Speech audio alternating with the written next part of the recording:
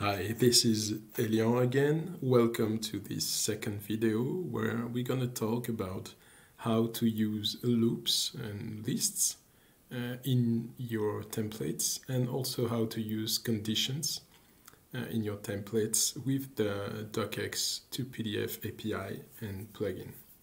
So we're going to start with the template, and it's the same template as the first video, so if you haven't seen it, I really recommend you to first go and have a look at the first video, and then watch this one, because this is just a continuation of the first video. So we start over with the same template, and let's say we have stores, and this is an invoice, and let's say that somewhere in the invoice we want to add the list of stores that we have. So for that we're gonna have to use a loop. So let's add our stores, and here we're gonna create a loop using specific tags. So to open a loop, we create a tag using the hashtag, and let's call this list store list. And to close the list, we're gonna use slash. So the API will know when seeing this kind of tags that it's a list that's going to be between those two tags. And we can add, let's say, bullet points, and let's say that we want to add here all the list of the stores that we have in our brand, in our chain. So we need to be very precise on the tag names, because they have to reflect the data types from your database. So let's go to the app. In the database, I've created a data type named stores, and in this data type I have two fields. One field is named city, and one field is named opened, which is the supposed opening date of those stores. So we have stores in Singapore, in Chicago, and in Paris, and these are the opening dates. What's very important when you're going to use this feature of Docxtopdf is that you have to use lowercase letters for your field names. And you have to use exactly the same names here in the fields and here in the template. So let's say we want to have the list of our stores. So we take this field city from the database, because we're gonna do a search in this data type and get those data. So we're gonna use the city and the opening date, opened. Let's add some text. Opened in, and opened is also the name of the variable, which is exactly the same. It has to be exactly the same, and it has to be in lowercase as this field in this stores data type. Okay, so now we have created the template for a list, and let's at the same time create also a template for modify our template to add conditions. So let's say that we have a price here, and that some customers may have a discount. So for this discount, we're going to add a condition, and conditions have the same tags as loops, except that there's going to be only one value, so the API is going to know that it's not a loop, but it's a condition. So if I create the condition has discount,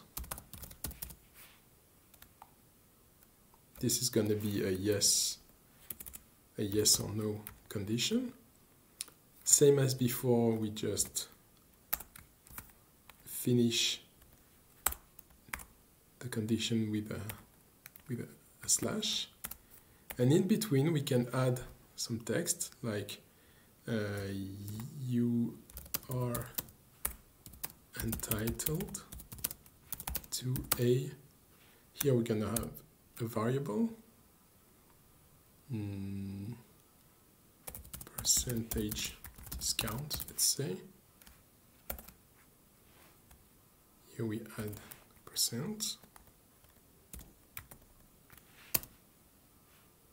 discount in all our stores. Okay, so now we have here a loop template and here a conditions template. So this one is going to loop around a series of variables, and this one is going to appear if the has discount condition is fulfilled, and will not appear if the has discount condition is not validated. So let's save this template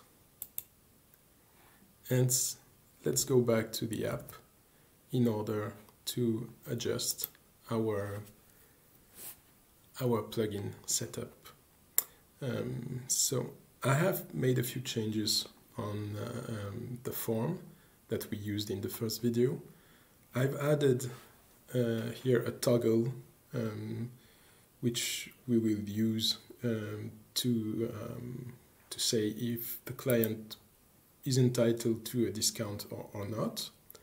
And I've also added an input field where we can add the discount percentage. So now let's go to the workflow. We're gonna have to change a little bit the way we call the API with the plugin. So we're gonna have to add here one substitution tag, which is here the percentage discount price.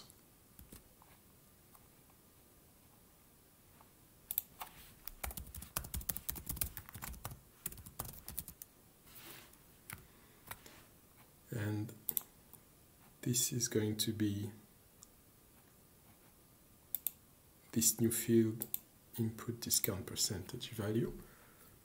And then we keep the logo, the image substitution, and we're going to have to add here a loop. So remember, the loop is about the store list. In order to add this loop, we're going to have to add one step to the workflow. And this step is, let's insert an action. The step is create a JSON, because the loop, so the table that we're going to create, is going to be a list, and this list will be sent to the API in the form of a JSON file. In order to create this JSON, we have to give the data type. So remember, the data type I showed you is stores. And the list of items that we're going to use in this data type, so it's basically the data that we want to display in our document. So we're going to do a search. We're going to make it very simple, do a search for stores without any constraint. So we're going to take all the stores. So with this, it's going to create a JSON file with those two fields. And this JSON file, we can use it to fill out the template. So we're going to go to the loops section, and we're going to add a loop. The name of the loop is the one we have put here, so it's this tag, store list. And the store list is simply the result of step 1, which is the JSON file. So with this, we're gonna see here the whole list created in the document.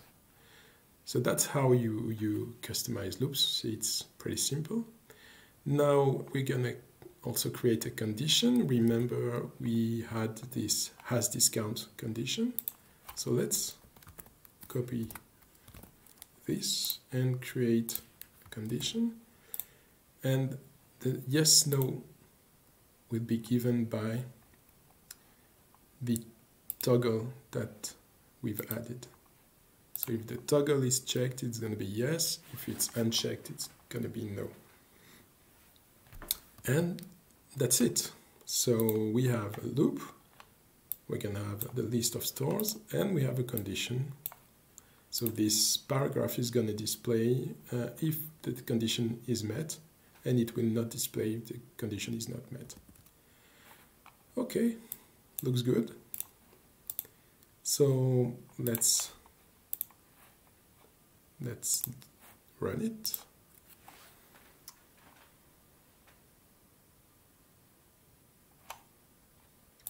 We're gonna upload the template.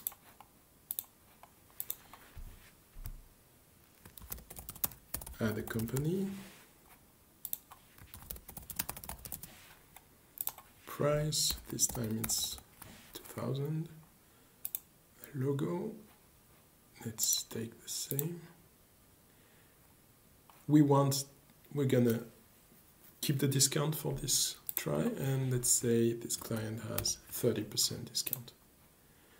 And let's run it and see how it goes.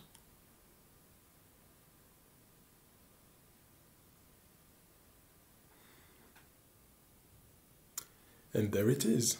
So the process has run. Let's have a look at the result file. And as you can see, the list of stores has appeared.